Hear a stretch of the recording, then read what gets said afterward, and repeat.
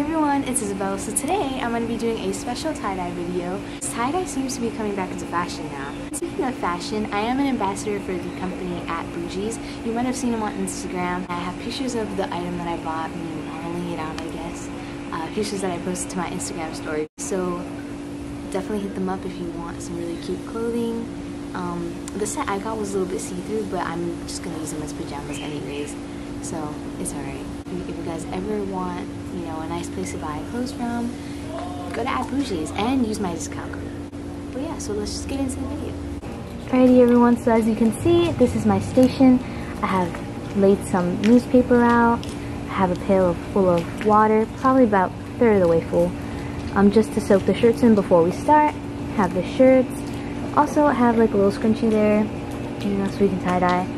But yeah, make sure to lay down some newspaper or do it on a surface that you don't want to get, that you're not afraid of getting dirty. Have all the dyes there. So we're ready to start. So first I'm going to soak everything in the pail so that everything's just a little bit soaked when we get the dye on and everything. I'm going to squeeze all the excess water out.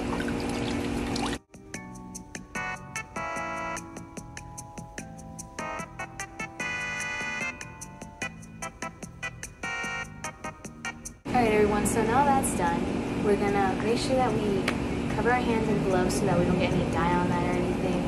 The first time I did tie-dye, I had dye on my hands for like a week because I didn't wear gloves.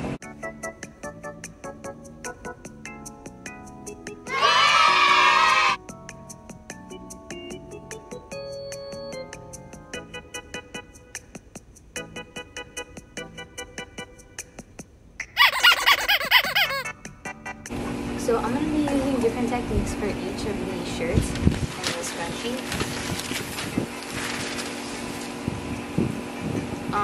But yeah, so I'll show you the different kind of techniques that I use for each. Alrighty guys, so first I'm going to do the scrunchie. Basically what I'm going to do is I'm going to choose a color scheme and I'm going to basically just cover the whole scrunchie with color. I'm just going to choose purple, blue, and pink. So we're just going to start off with purple and just kind of like randomly, I turn it around, do the same thing.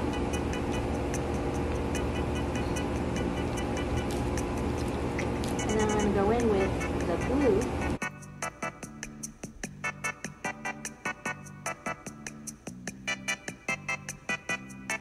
And finally, I'm going to go with the pink.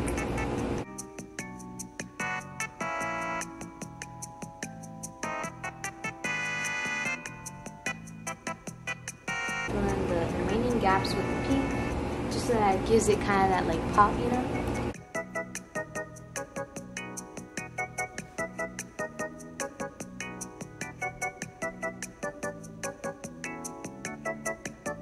The technique I'm going to use here is what I like to call like the crumpling technique, because all you literally do is first you spread out the shirt, but then you just crumble it so that only some of the shirt is exposed at one time. So you just kind of do that, And for me, you can use as many colors as you want. I'm going to use this purple color again, just because I want one solid color on this one. But like I said earlier, you can use as many colors as you want and make it, as creative as you want. But yeah, so we're just gonna do what we did earlier.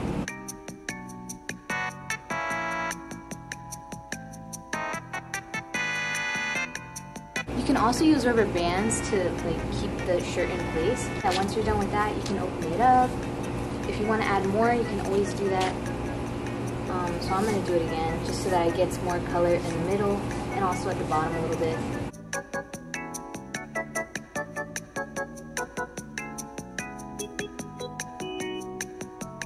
Add a little bit more over here, like the empty spaces.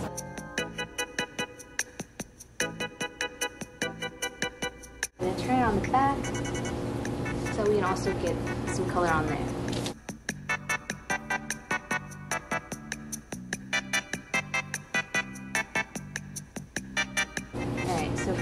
gonna set this one aside. Let it dry a little bit. Alright you guys, so now it's time to do the iconic spiral shirt.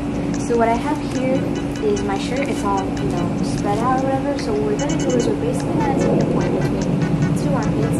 We're just gonna pinch it up and start twirling it into a little spiral. Just like that. Until the whole shirt is just like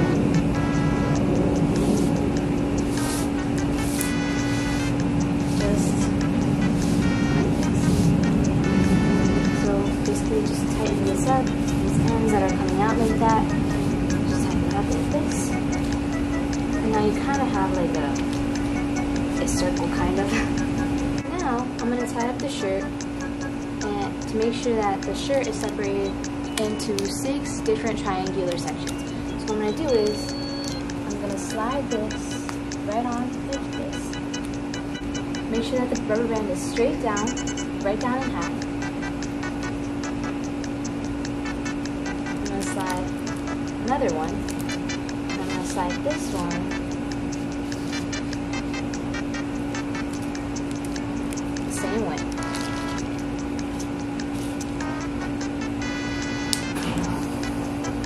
Just like that. Now we got 2 rubber bands. I'm going to do one more to make the 6 sections.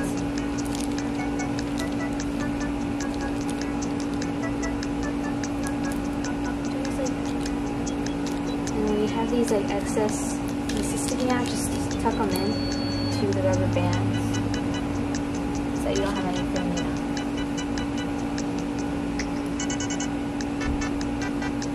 And try and make the 6 sections as even as you can. So now we have this. What we're going to do is we're one by one going to dye each section of the shirt in whatever color you want. So I'm going to start off with the blue. Now I have this. This is the front. This is the back. I'm going to start off with the front.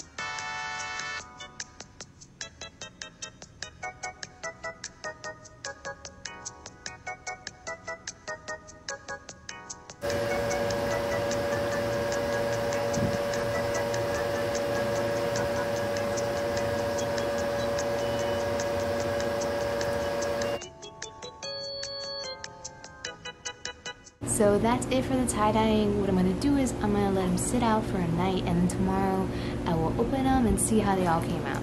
But yeah, so hopefully they came out well. I don't know about that spiral one. We'll see.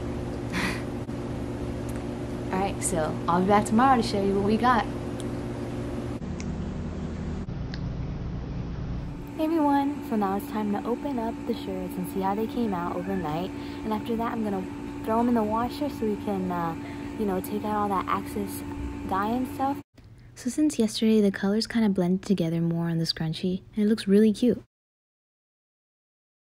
Now it's time for our purple shirt. So overnight, the dyes bled through and spread out more on the shirt, making it look more tie-dye-ish, and it looks really nice.